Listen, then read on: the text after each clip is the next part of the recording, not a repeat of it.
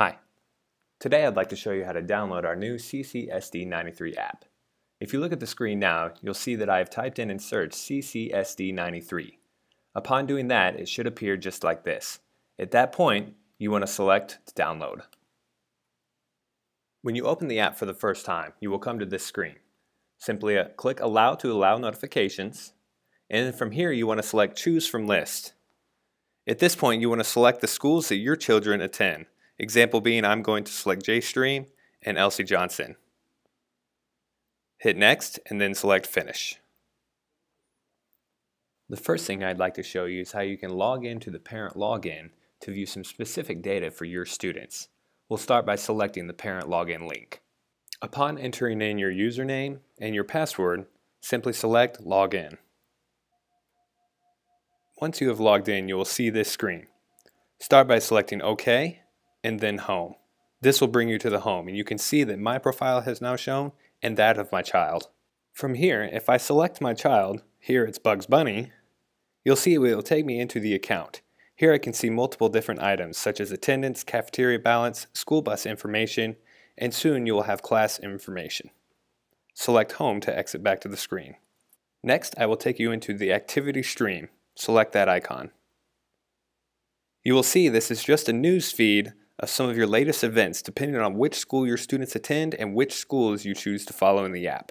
Simply select Home to go back. You will see only 3 icons on the first page. You'll see that I have my own icon and then that of my students, and if I have any other students, they will start to show on the second page. You can simply swipe over for more of them. Let's look at the student supply list icon. If we select that, you'll see it brings up the student supply list of what school I would follow. Let's say I wanted to change my schools. I could simply select Change in the top right-hand corner. When you select Change, it will bring up a list of all the schools. Simply select the school you wish to view. Keep in mind that Change button will be throughout the app, and whenever you select it, you'll be able to select which school to view depending on whichever icon you're within. The next icon is Notifications. Click and you'll bring up all the latest notifications and email alerts that the district or your school will have sent out. Calendar, which will show your latest calendar. A school and district directory with all the schools. Grade level pages, taking you into the website for the grade level pages links. A Power School link.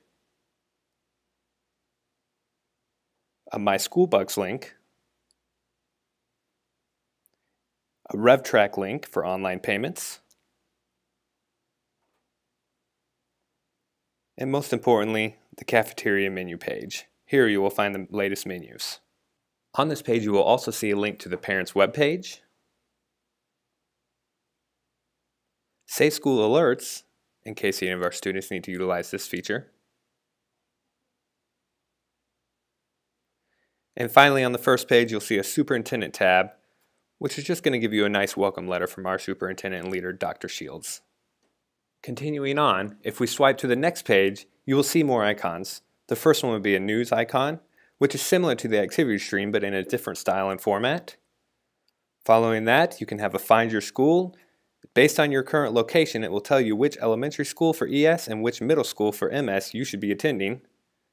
Past that, bring in some of our photos from some of our social media outlets. A link to our virtual backpack page on our school website, a link to our YouTube page for some easy viewing of our YouTube channel, a weather link for the current weather located in Carroll Stream, a Facebook link to view our district and school Facebooks. You can change as needed. A Twitter link to our district Twitter along with our different school Twitter feeds. A middle school sports icon, which is the Twitter feed of our 2 athletic directors at JStream and Stratford. And finally, we have the last icon, the settings. Let's click that. From here, you can do a couple different items. First, we have Follow Schools. If we click that, we can go in here and follow multiple different avenues within our each school. Select All if you just wish to receive all from one school. Going back, if you look at the Select Language, from here, there's a number of different languages available. English is at the top, Spanish is second, and then it should be in alphabetical order past that. Simply find the language you wish to use, select it, and then select back for settings, and it should take effect. And then finally, you'll have the option, if you wish, to simply log out. And that's all we have to show today within our new CCSD93 District app.